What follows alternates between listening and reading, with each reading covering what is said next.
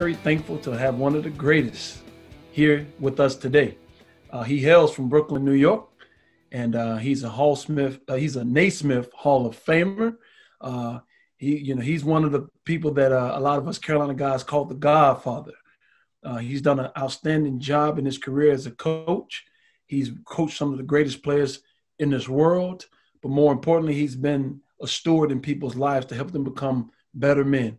Ladies and gentlemen, we have Carolina's great Larry Brown. Welcome to the coach. Welcome to the show, Coach.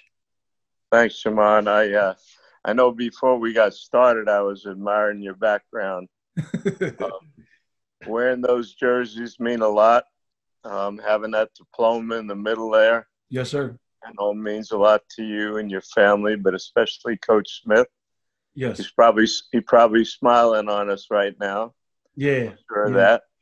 So I'm going to be careful to say the right thing so he won't be embarrassed by what I might say. Well, that's the one thing that we did learn about you guys and what made you such great coaches, but made you more importantly great men.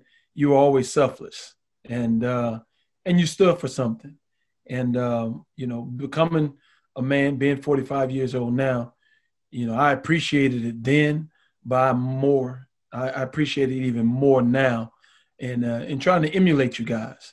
That's one thing that I try to do each and every day, and how I carry myself and what I stand for within this game. And you and Coach Smith have been some great examples for us. And all of us can say that we're extremely thankful and grateful to have you. For sure. Well, whenever you mention me with Coach Smith, it's a blessing, and it's something I'm really proud of. I got lucky, Shammond.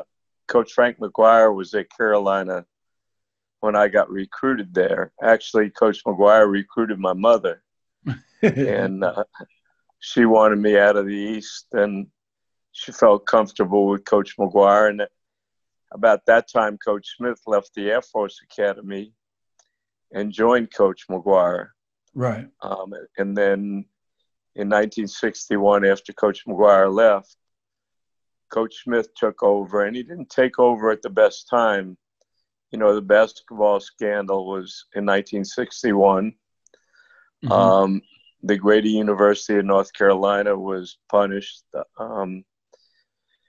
We had only 16 games on our schedule the first year Coach Smith coached, 14 ACC games, and Kentucky and Indiana on the road. How about that beginning? Right. A few of our better players were ruled ineligible. And then the second year, Billy Cunningham joined our team, and Billy was probably as good as any player there who wore that uniform. Mm-hmm. And we had a really good year. I think we were 15-5. We only played 20 games. And Coach, he was restricted in the areas he could recruit, the number of kids he could bring in.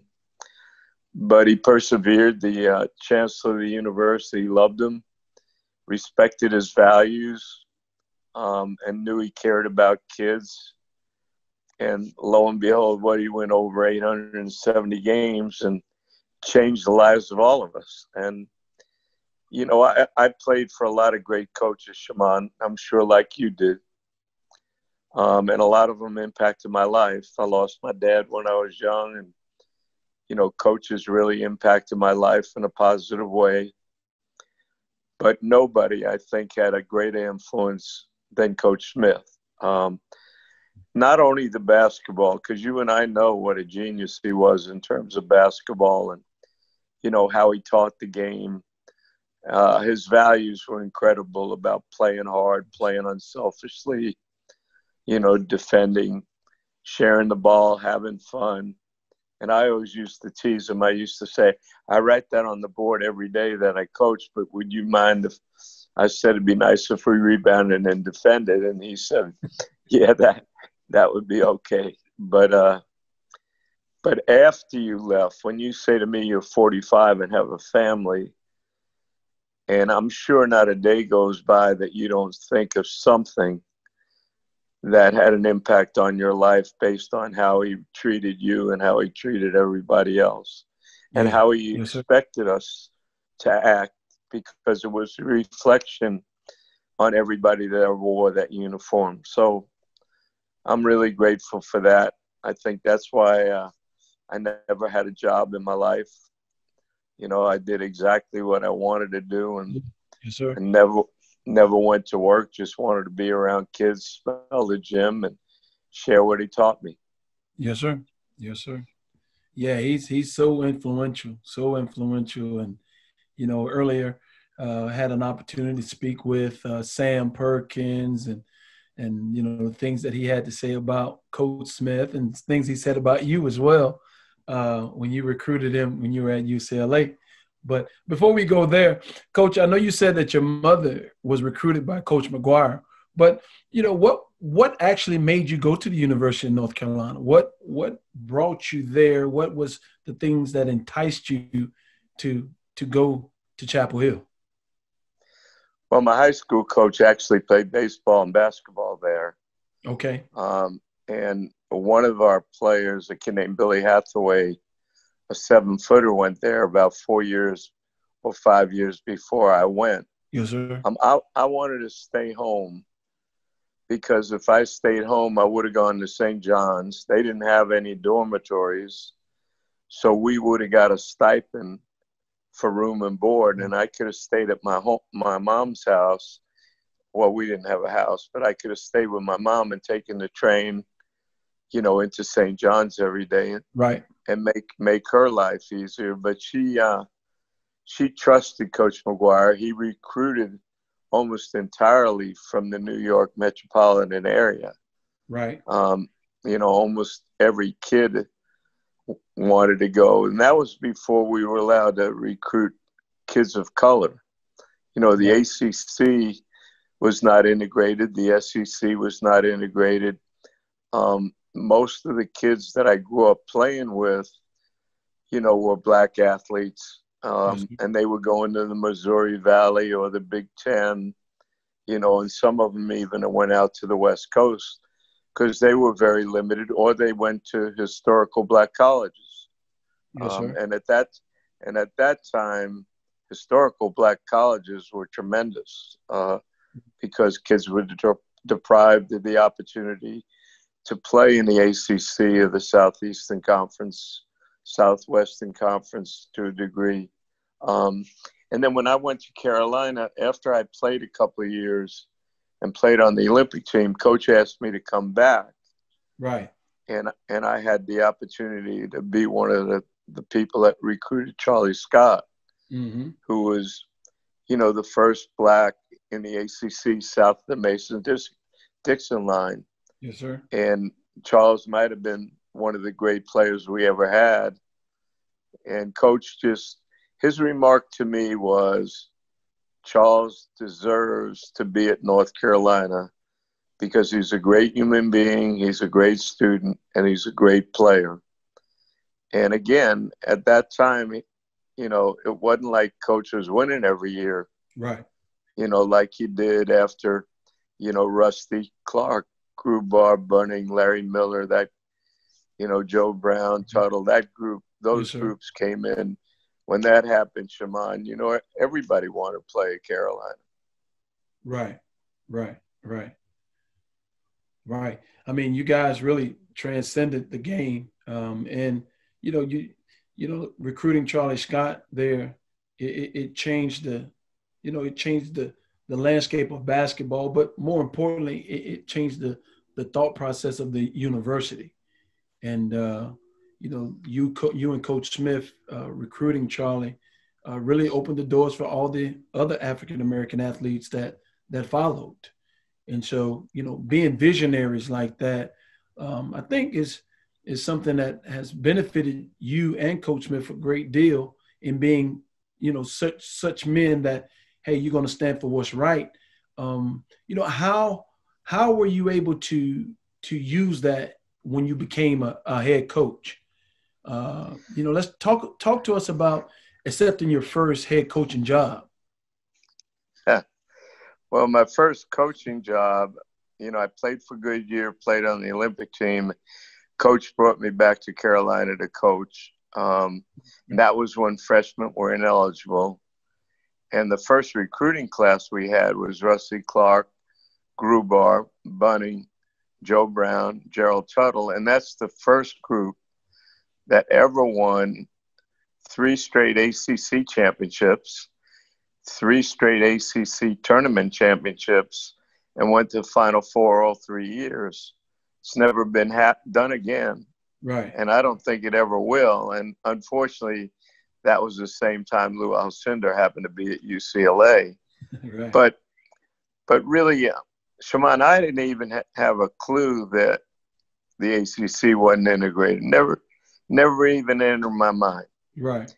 But coach, it entered Coach's mind because, the state was pretty diversified. We had some unbelievable historical Black colleges in that state.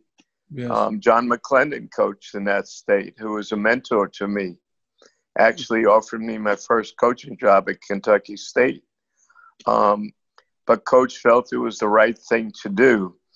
And I was so lucky being there with John Lotz and Coach Smith. And he treated Charles like anybody else. And Charles fit into the student body. And it had to take a special person like Charles Scott to be the first one, because it wasn't always easy for him. Mm-hmm. I was with Charles a lot during the first couple of years.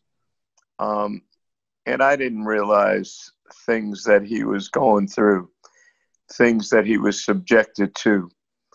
But he was a great student, a heck of a guy, and he really had the support of Coach and the whole administration.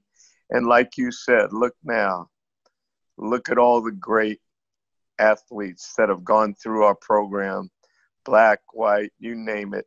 Mm-hmm. As long as you were a decent human being, you wanted a quality education, and you cared about playing the right way, Coach Smith, Phil, Bill, Eddie, Roy, they were going to recruit you. And I think the proudest thing that Coach would probably tell everybody is, you look at the families of the kids that have graduated and the success their families have had. I think that's what made Coach the most proud. He never talked to us about winning.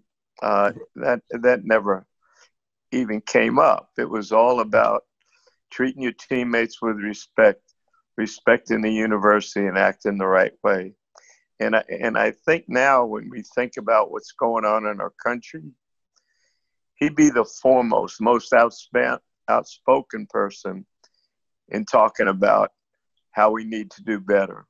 Mm-hmm. And I think he'd probably make a hell of a president, to be honest with you. For sure. There's no doubt about that. You're spot on with that. He would most definitely be outspoken, and he most definitely could be the president of the United States.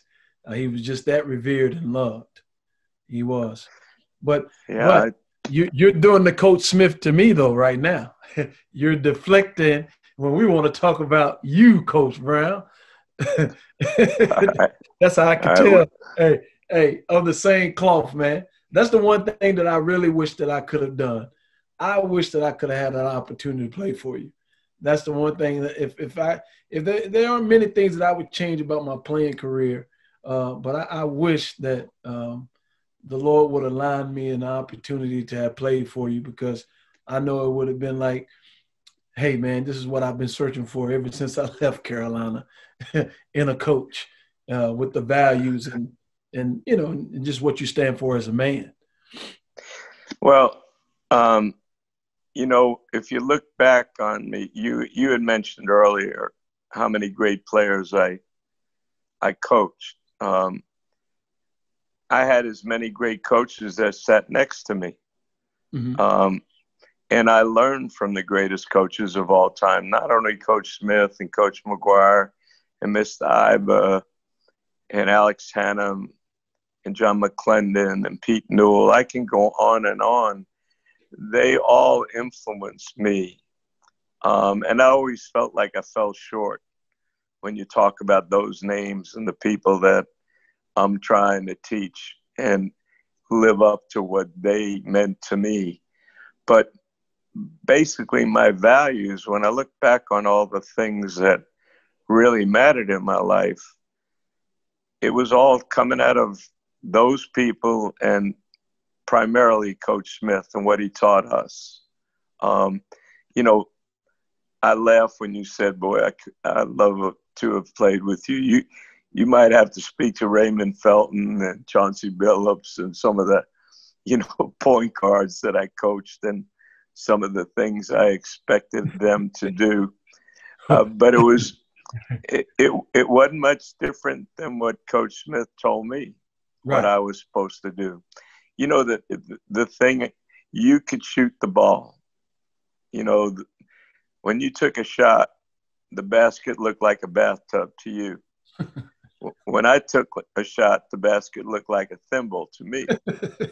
So his idea for me, the way to help our team perform the best was to me to defend hard, to be totally unselfish, and to make sure I made everybody on our team better on both ends of the court.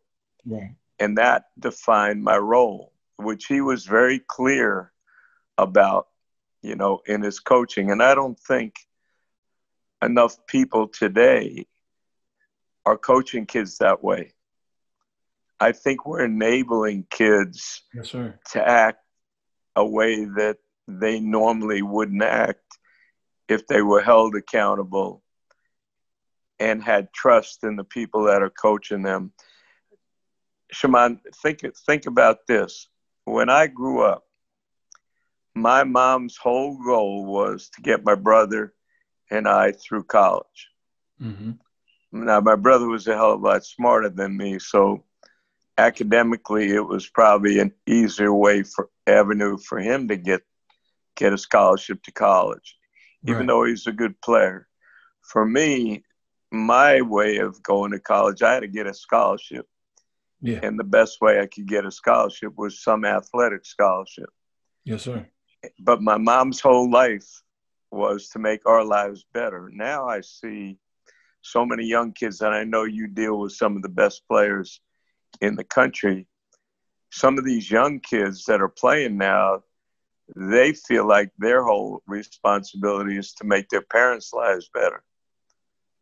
I don't know if I could have handled that pressure, to be honest with you. Mm-hmm. And I get nervous about it. And when I watch AAU programs, when I first got back into college at SMU, AAU had taken off. And I heard horror stories about AAU. And then when I watched, I was saying, no, that's not true. That's not right.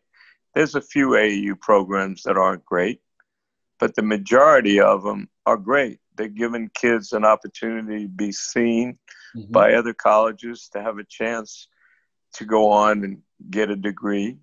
They get to travel where they never would have had that opportunity, stay in nice hotels, eat 3 meals a day, and play at a high level for some really, really quality role models. Right. So AAU ball blew me away. I became a big fan of that. And then now I look around, the thing that troubles me is these kids are impatient now, Shammond. Mm-hmm. They go to college without thinking about getting a degree. Coach Smith would never have allowed us to think that way. But if we were good enough to leave early, if we were going to be a lottery pick, he'd make sure you leave early. But he'd also put it in your contract that you had to come back to Carolina and get a degree, and you'd probably make more money because it was part of your contract. And I don't know, very few kids that went to Carolina that you and I know left without a degree at some point, and some left early. But that was total unselfishness on his part. I think most of us who stayed at Carolina that was the best 4 years of your life. You know, you could hardly beat that. But if he felt you were ready for the NBA, he made you leave. But he also, like I said before, he made you realize once you're done playing, like you, Shammond, you're 45. You're just starting your career, but you've already impacted lives. And I think that's what would make him most proud. And I think when I went back to coach with him, his whole goal for me was to try to make sure that I learned enough and cared enough that the kids that played for me, when they left us, were better human beings than when they got there. Right. And I think I fell short in a lot of ways. And it's, you know, I know I'm talking too long, Shammond, but No. you know what's happening now, Shammond, with our country. I've called a lot of the kids that I've coached, especially the ones recently at SMU, and I asked them all, did I say things that were offensive to you, or did I show you a lack of the kind of respect you deserve? Because it really worried me. Mm-hmm. Because I know with Coach Smith and all the other coaches I played for, I never felt that any one of them was not somebody that really deeply cared about me. And I think that's why I love to coach so much. Yes, sir. Well, I can say this about you and never playing for you, but coaching against you while you were at SMU when I was at Tulane. If those kids ever thought that you didn't think about them, I remember the time you and I were having a conversation in New Orleans about the point guard, Nick. Right. Nick Moore. Nick Moore. And we were having a conversation, and you said, well, Shammond, you should go and tell him that. And I said, yes, sir, no problem. And I went out to the bus before you guys were leaving. I pulled him off the bus, and I had a conversation with him. We spoke for about 20 minutes, and I let him know, you know, how I felt about you and you know, just our conversation and how much you cared about him. To, you know, so, you know, that you cared enough that you would have me go and speak to him to try to give him some insight on, you know, what you were trying to help him accomplish as a person, beyond the athlete. And I can remember later on in the year playing in the AAC championships. You guys weren't playing that night, and we had finished, and I was sitting in the stand scouting the next game, and he came over and sat with me, and he was like, man, I appreciate you talking to me about Coach Brown. You know, he said, you know, I never looked at it that way and understood how important it was to have somebody like that. Because, you know, a lot of times the environment that we come from, you know, we're not interacting with a lot of Caucasian individuals. And so for some people, it's difficult because you're placing your trust in people that, you know, maybe before you've encountered Coach Brown, you know, people have taken advantage of you or treated you a certain way. So there's the apprehensiveness in an individual. So, you know, I think that young man, you know, especially after we had that conversation, and I told him, Coach Brown, you know, gave me permission to come and talk to you. He wanted me to talk to you. I think, you know, that helped him understand, like, hey, man, this guy's for me. And, you know, a lot of times having some individuals there that can help people that have never been in that environment comprehend that environment is beneficial. And I know when you made that call to those guys that played for you at SMU, I know none of those guys felt that way, because a lot of times, even when I see them now, and I see it's the big guy played for you, center. He's a assistant coach at Oklahoma State now. Yeah. Cunningham. Yeah, Cannon. His Yeah. brother is going to be the #1 pick in the draft, Cade. You know, I knew Cade since he was 9 or 10 years old. You know, you'd be proud of Nick. Nick graduated. You know, he's player of the year in the conference, I think 2 years maybe. He just had twin boys, his third child. he has 3 kids now in his household that are 2 years or under. Right. He played in Italy Really. 2 years. He played in France 1 year, and he's ready to go back. I spoke to some people, in Australia about him, but his twins were just born, so he's not allowed to travel with them, and he's a little nervous about leaving his wife, with such a young group of kids. But you know, it's interesting that you said that, because when I was growing up, I grew up in a community that was 90% white, and 80% Jewish. I happen to be Jewish, but Yeah. my cousin ran the Bronzeville Boys Club in Brooklyn and Bedford-Stuyvesant, and every weekend I would go down to Brooklyn and I'd play against kids that went to Boys High School, Thomas Jefferson, all those really great, predominantly black schools. And Yes, I sir. got my ass kicked every day. I mean, it was unbelievable because, I was playing against kids that were playing at a really high level every single day, great athleticism. And at that time, New York, Brooklyn, Long Island, that was probably the area in the country that was second to none. There were as many great players coming out of that area. And at that time, Shammond, we had St. John's, NYU, Manhattan, Seton Hall, you name it, Fordham, every one of those teams, were really, really good because all the kids in the East had a tendency to stay at home. Yes, sir. And then, when we talk about, I always look back, I coach so many kids, and you hope you give them a chance to play at the highest level, to reach their potential, to put them in a situation where they'll be able to play the very best they can. And, I know that's how Coach Smith, Coach McGuire, and all my coaches felt. But there's some that I still think in my mind, I wish I had a chance to do it over again.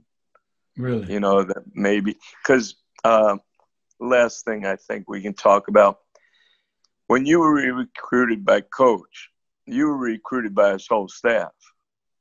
Mm-hmm. His whole staff knew all about you, knew about your friends, knew about your family, knew about your guidance counselor, your high school coach. So when you come to Carolina, we all understand who you are as a person, and we could understand your behavior. Yes, If sir. it could be a little different because you grew up in a different area than going to a school that's predominantly white. When you're a pro coach, you just draft a guy. Right. You don't know much about his background. You work 55 guys out. You get to draft 2 of them. You have one little conversation with them, and their agent tells them all the answers that they're going to give you that they want you to hear. Right. So you don't know. So I coached Allen Iverson, and I didn't know enough about Allen's background. I had read stuff about it, Right. but I didn't know enough about, how he was brought up, his mom had him before she was 16. And I knew about the brawl he had in the bowling alley. He gets sent to jail, but it took me a long time to understand why Allen might have acted the way he did.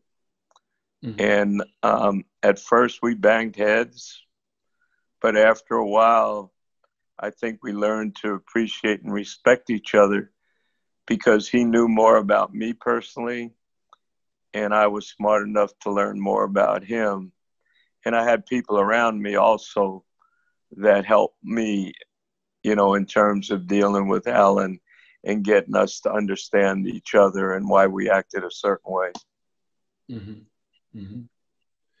Well, speaking of Allen Iverson, most people would like to know, in some regard, in your mind, Coach, which is a difficult question because I know how you are. Um, um, who would you consider to be the best player that you've ever coached? that, if you ask Coach Smith that question, you think he would answer that? No, he would not. You know, you know, the thing. I see you smiling because if we had 15 guys on our team, every one of them felt they were his favorite. That's right. He treated the 1 through 15 the same way. That's right. Now I know if he might get mad at me looking down on us right now. I know who some of his favorite guys were. Right. I do, but nobody else would. He wouldn't do that. I coached so many great ones that it'd be impossible for me to tell you that. I wouldn't feel right. But I'll tell you this about him. He's the greatest athlete I've ever been around. He might be as great a competitor as I've ever been around. And he might be the toughest person I've ever been around. If he played today, Shammond, with the way you can't touch anybody and with the way they space the floor, he'd average 50. He just averaged 50 because you could, when we played, well, especially when I was younger and then you were playing, these guards would put a hand on you, and they were so much stronger than us. They would guide us everywhere we would go. That's right. mean, when you talk about physicality, I mean, you were playing against men. Now, look at this. I'm not taking anything away from the championship, but Hero, Robinson, and Bam were 3 guys that played in the finals of the NBA championships.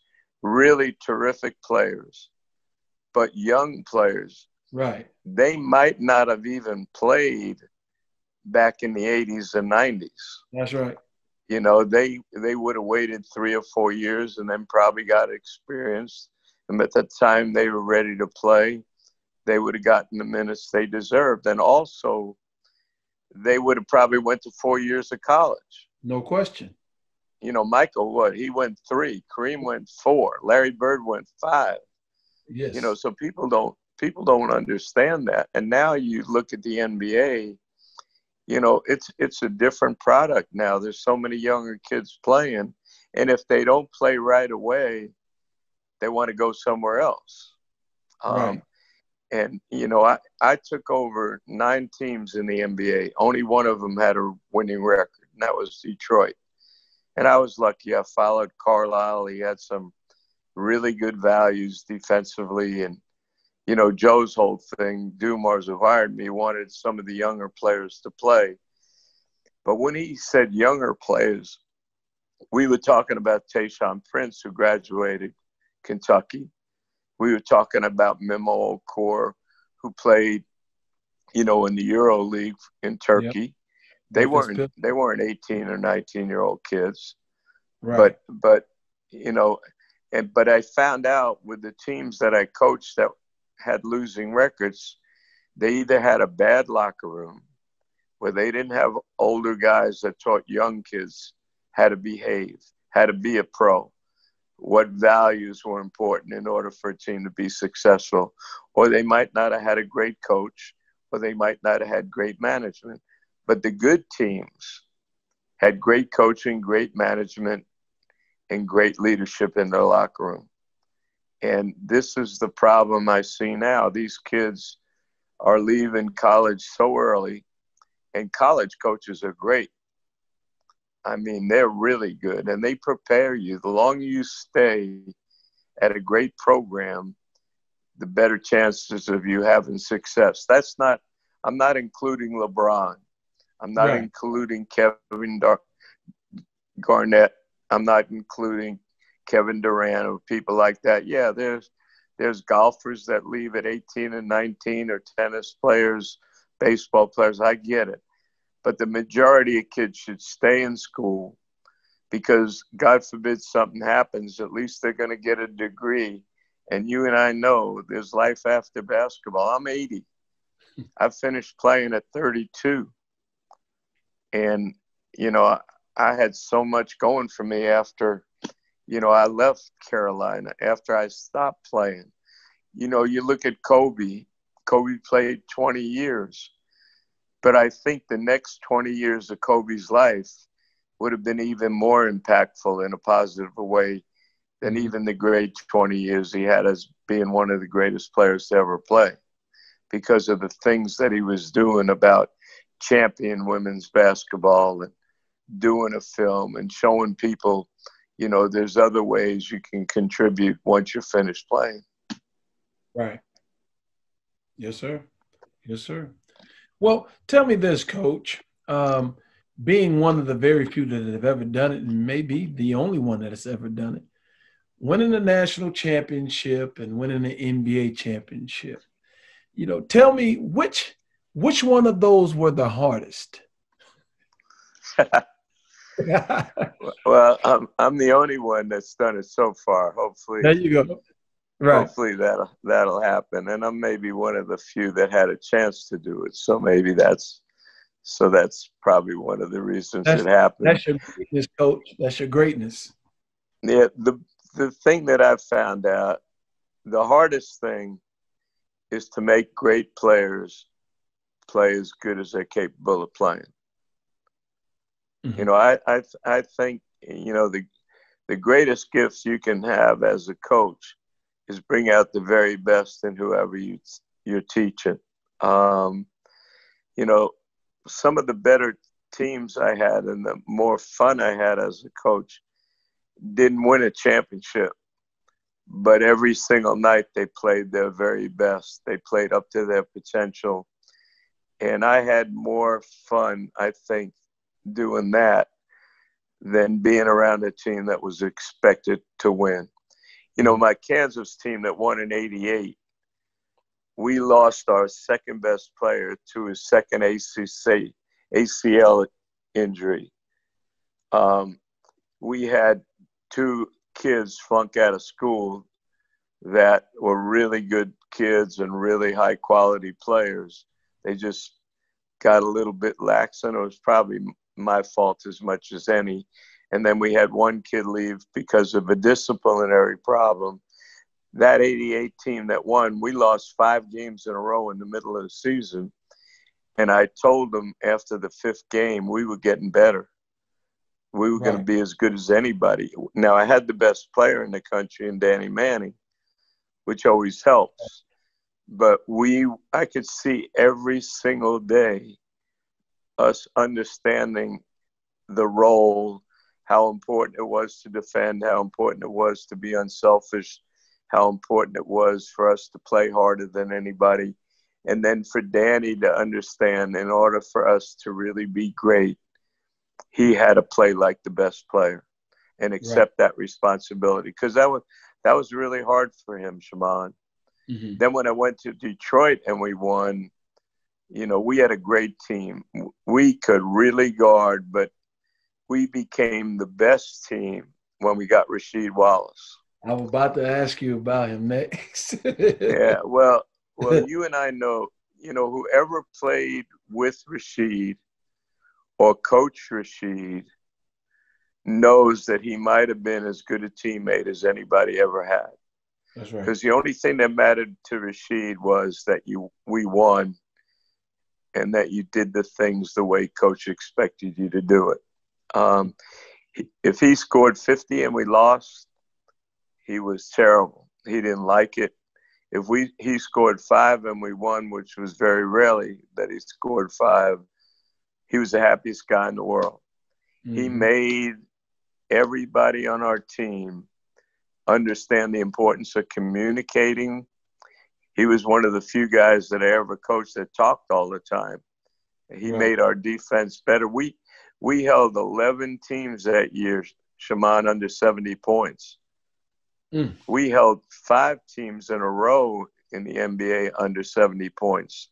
That's never been done. They're scoring 70 and a half now. Right. And we had Ben Wallace, who, I can't believe he's not in the Hall of Fame because of the impact he had on the game. We had Rasheed, we had Tayshaun, we had Rip Hamilton, we had Chauncey. Every one of those guys sacrificed for each other. Mm-hmm. And that's why I think our game is this, when it's played the right way, it's the greatest game ever, because if the only way you can win is if you play unselfishly and care about one another. Yeah, that's the truth. That's the truth. I wanted to get your thoughts about Rasheed. He's such a great, he's like my brother. I mean, we talk twice a week. And I know Miss Jackie. Miss Jackie loves us some LB. Yeah. She's a wonderful lady. Yeah. And so, what? Give me a funny story about Rasheed coaching him. Give me I know you have one in the archives. Give me a funny story about old Sheed. Well, I'll give you a good one first. When he played for Coach Smith, excuse me. Okay. Rasheed took a couple of threes in the corner on the break. And at Carolina, we had rim runners. Your big guy ran to the rim, and then your other big guy was a trailer at the top of the circle. And your first look was to throw it inside. And if you swung it to the big guy, he looked inside. And then if he didn't, he got it to the weak side. Well, Rasheed came down on a break and shot a three from the corner. And you know how Coach could get.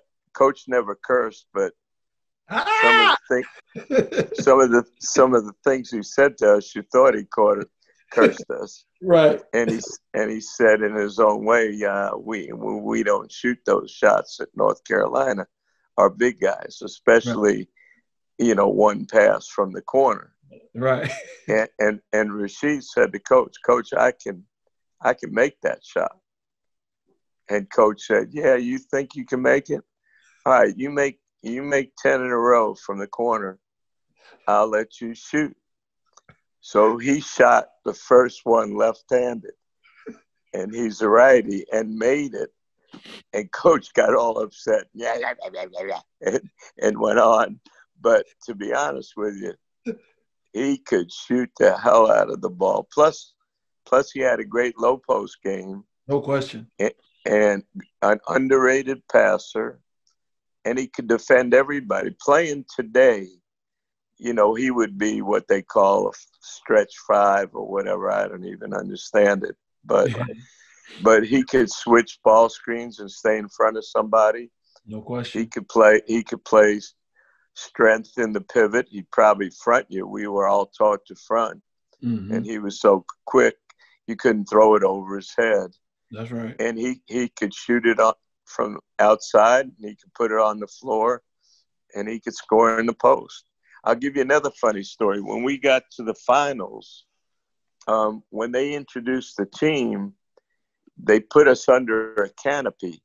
And when they announced your name, you got on this platform in this canopy, and they shine these lights on you.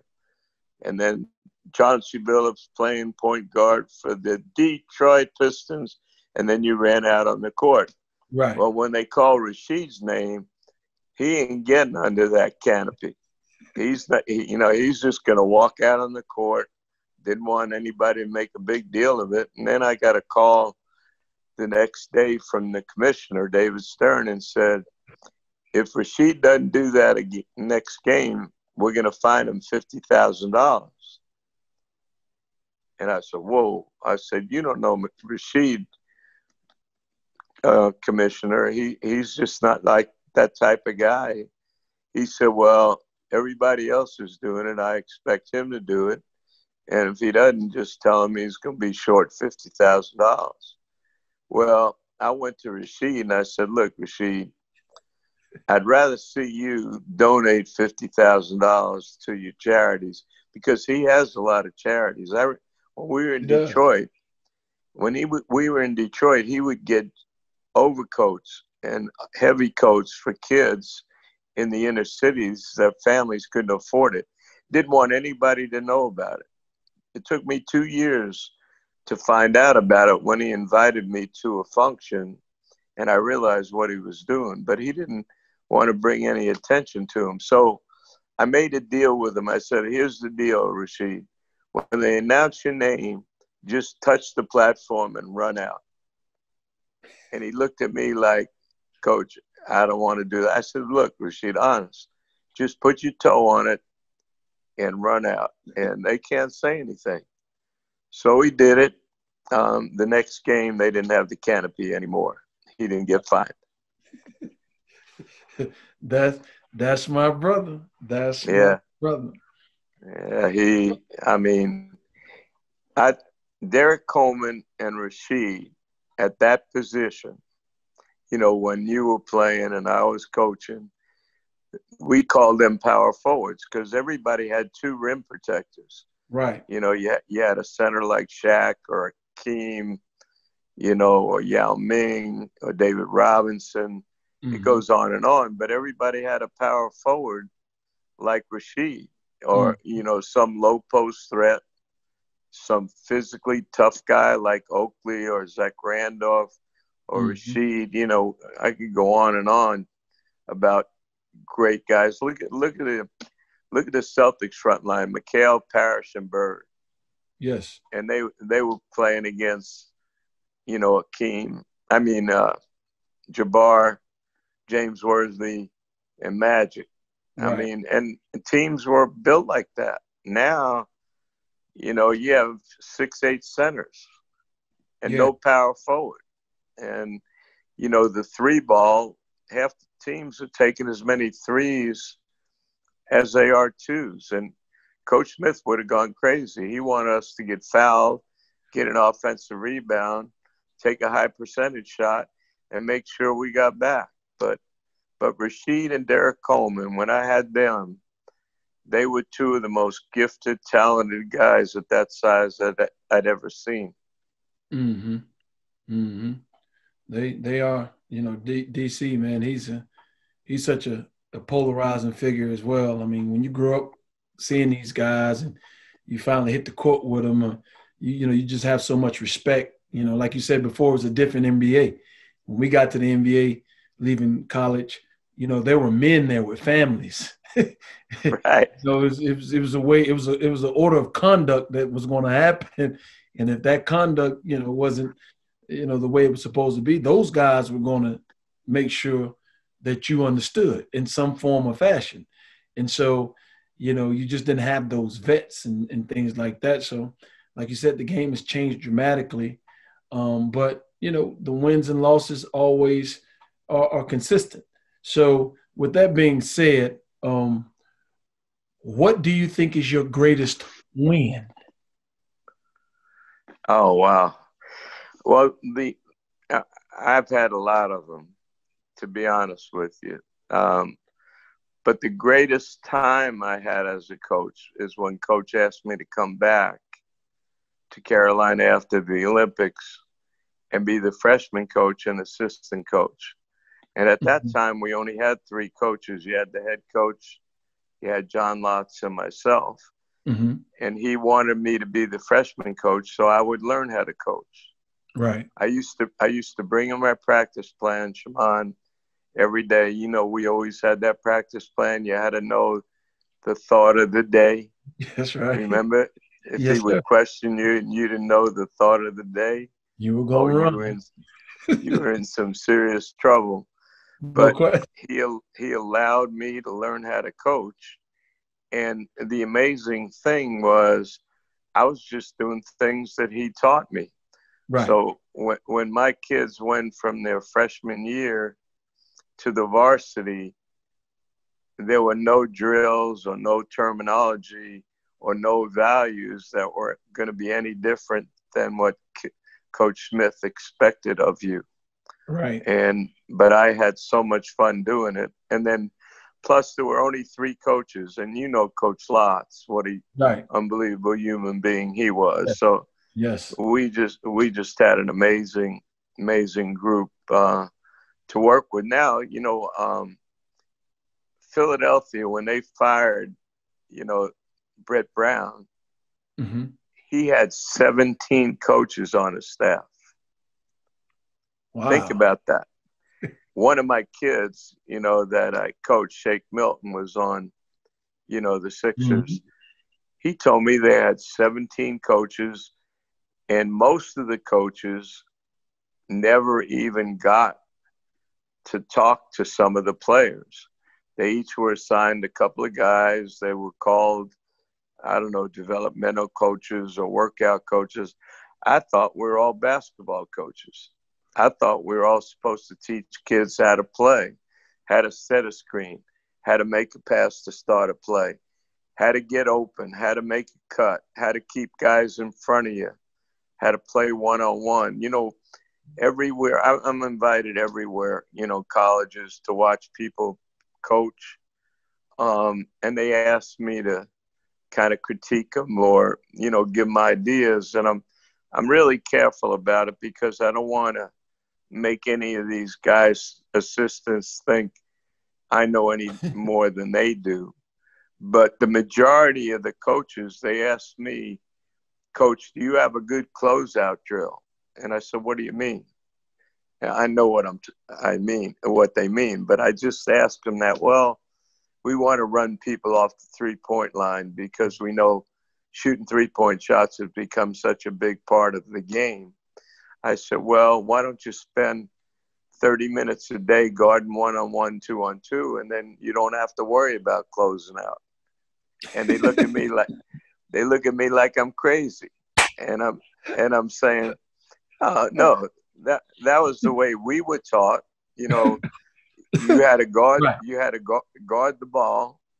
That's And right. if you want one pass away, you had to deny the ball, make sure a Right. guy caught it where he couldn't hurt you. And if you were 2 or 3 passes away, you had to be in help position Help position. because Or foot in the lane. coach wanted to make the court smaller, Right. and have the help be there if you did get beat. But before you got beat, you learned how to guard. You had to learn how to guard one-on-one, or you sat your ass right down next to him. That's right, Coach. They forget about one. They teaching three, but they forget about one. The first thing, Right. you have to defend the basketball. We teaching help before we teach defend. I know. And I say that over and over again because in teaching the game, I remember when I was with Coach McClendon, he had more disciples from his, experience. He coached Tennessee State when they were allowed to go in the NAIA tournament finally, because no black colleges were allowed. And that was when the NAIA tournament was really, really good. Right. And they won three straight years. But if you looked at all the historical black colleges, most of the coaches came from his tree. Gotcha. And his thing when he was teaching me to coach, I was representing the USA team, and I went to Russia and, Czechoslovakia and places like that with him. His whole thing was we had to learn to play 3-on-3 full court.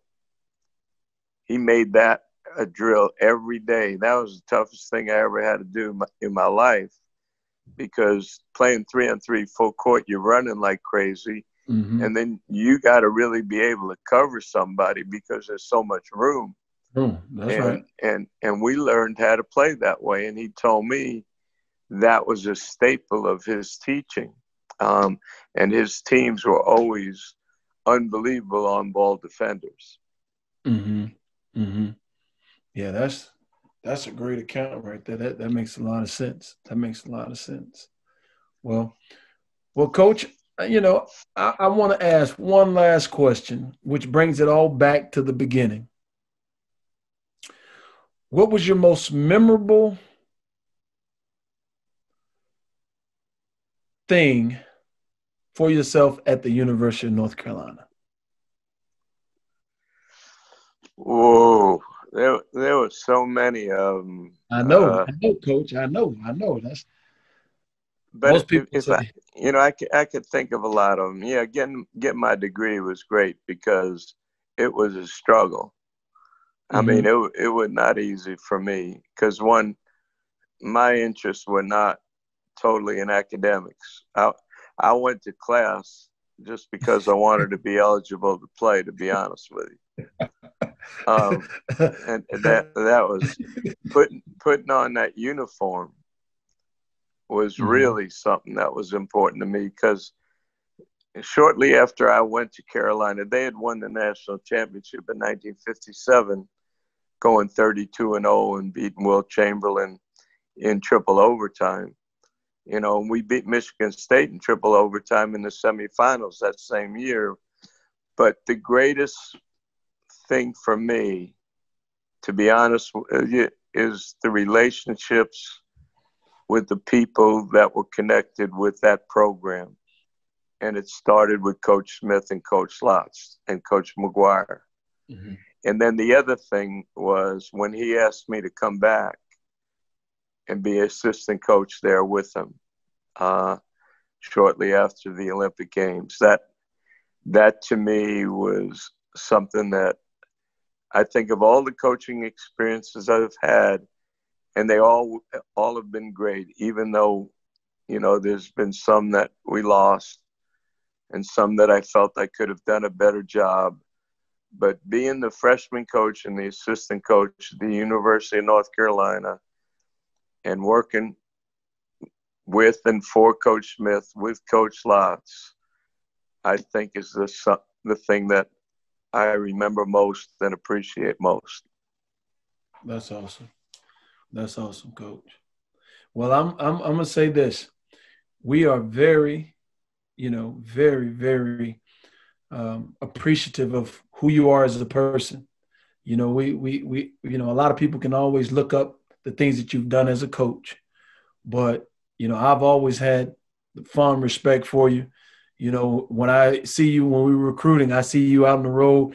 I run over there with my chair. Hey, coach, you want to sit down, baby? I just having a lot of conversations with Coach Smith. Coach Smith and I were really close, and he always held you in high regard. And I don't think you might not remember this, but as a sophomore, you brought the Indiana Pacers to Chapel Hill for training camp, and you let me sit and watch practice. And I would, every little break, I would come back. I would sit underneath the bleachers, and I would watch you run practice, and I would watch you, teach the guys plant your inside foot when you're coming off the screen. If you didn't have a shot, then rip the basketball low below your knees, and those types of things. And I got a chance to meet Reggie Miller and Mark Jackson and Vern Fleming and Hayward Workman and Travis was a rookie that year, and Right. I just used to sit around and just watch you guys practice, and then when I had my own time, I would go and practice those things, and that was my sophomore year, and doing those things in a collegiate game actually helped me a great deal. And, people were like, well, what changed a great deal? I don't know if it changed, but I got a lot of information, from pros and watching you guys and just applying it, just listening and applying it. And I don't think kids understand how important the information is and how valuable it is. And if you're willing to do the work, and be a steward of the game, it can be very beneficial. Because after my sophomore year, being in the gym, Coach Smith did come to me, and this is one time he said something to me that it didn't change who I was. It didn't change how I would work. But he said to me, he said, Shammond, you may want to start thinking about this as a profession, because I never thought about being a professional basketball player. And so, like, even now to the day now, I teach kids basketball since I haven't gotten back into coaching, but I teach kids basketball. And, like even the kid, Pat Williams, that's supposed to be a lottery pick this year, if you watch him coach, if he doesn't have a shot, You watch him. He rips the basketball below his knee. I got that from you. Indiana Pacers, Yeah. 1996, and so, just those things alone, it says, hey, you know what? The game hasn't changed. It's the teaching of the game that has changed. And those who are willing to go and get that wisdom from guys like yourself and be able to apply it and articulate it to others will benefit them dramatically. Because I have Pat Williams, then I have two other kids in this, the top 50 in America this year.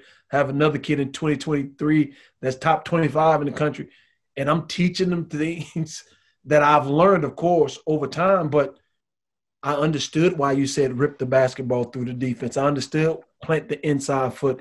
Those things that you were teaching in 1996 are the things that I teach today that help these kids excel. So, not only am I grateful, they're grateful as well. Well, I didn't want to interrupt you, but you were a gym rat. There's a lot of guys, I tell kids this all the time. God gives you the gift of talent, but character is a choice. Yeah. And guys that work the hardest at their craft, even though they may not be the most gifted, generally show the most improvement. Mm-hmm. And if you are a good athlete and are gifted and are a gym rat and have an open mind and accept coaching as coaching and not criticism, the sky's the limit for you. And then it's no surprise that those are the guys that go the furthest. And it's also a quality in life, because if things come easy to you, it's a false sense of really the way things are.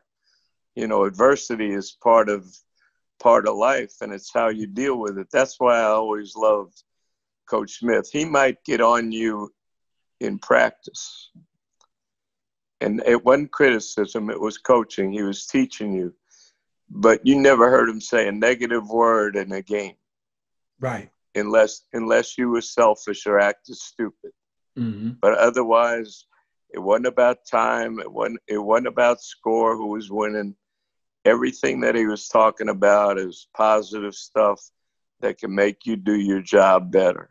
And the thing that we all know, and you're dealing with young kids, once you develop their trust and they know that you care about them, you got them. That's right. You got them. And it's not an easy thing. You said it as, especially with the way the world is now. Mm-hmm. But once they know you care about them and you trust, and they trust you, they want to be coached, because there is some insecurity in all of us, no matter how talented we are. And I know you've done a great job in that regard. And, that's why when you look at the programs you've been with and the kids that you've impacted, you're going to have a legacy now. I'm just hoping that somebody's smart enough to hire your ass and share what you and I know. I'm dying to, get with some NBA team and be like Tex Winter was, or Johnny Bach, or Pete Carell when they were older, and share what I was taught. But I don't know if that's in the cards. And so I'm just going to go around and watch people coach and smell the gym and, keep our friendship up. Yes, sir. Yes, sir. Well, Coach, I'm extremely grateful to have you, man. It's not often where people can get somebody of your magnitude to participate, and that just shows the person you are, man. And I'm very thankful. The Carolina contingent is very thankful to have you as one of ours, and a lot of us, like I said before, we hold you in high regard because you are the Godfather, and we appreciate everything that we've done for us, and God permitting, you'll have an opportunity to get back into the coaching aspect as you wish. But I do know this: if your time permits, there's somebody right up the street from you, 2 hours, that's coaching at Jordan High School that you I would know. love. Hey, it's amazing going to watch Rashid coach, man. That temperament, man, I love it. I said, man, I never thought that you'd be your temperament, man, is just stupendous. I've never seen you Yeah. this relaxed. Well, Dave Anderson, Phil Ford, and I have talked about, going up and seeing him because I love that guy. And I think just like I said about you, the kids that you're impacting, Rashid's going to have the same impact on their lives. It's going to be fun.